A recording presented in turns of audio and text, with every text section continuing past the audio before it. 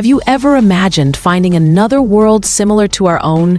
It's not Mars, it's Titan, Saturn's largest moon.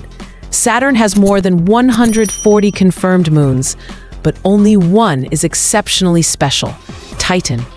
Not only is this moon the second largest in the solar system, larger than Mercury itself, but it's also the only one with a thick atmosphere. Titan is about 1.4 billion kilometers from the sun, so sunlight reaches it, but it's very weak.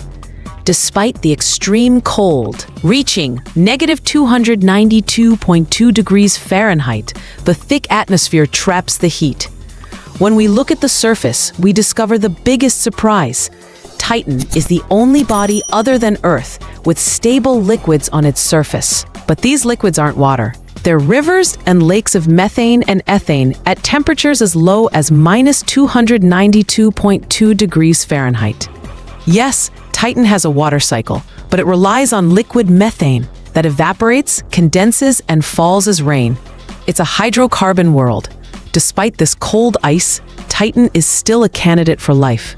Scientists believe that a vast ocean of liquid water lurks beneath its thick, icy crust, kept fluid by Saturn's enormous tidal energy. This inner ocean is the best place to find simple microbial life. So Titan is not just a moon, it's a cosmic chemical laboratory. In 2027, NASA will send Dragonfly, a massive drone, to directly explore its surface. The goal is to search for the building blocks of life and the strange chemistry of methane. Titan is a world of icy oceans, hydrocarbon rain, and the promise that we may not be alone. Stay tuned for the answer.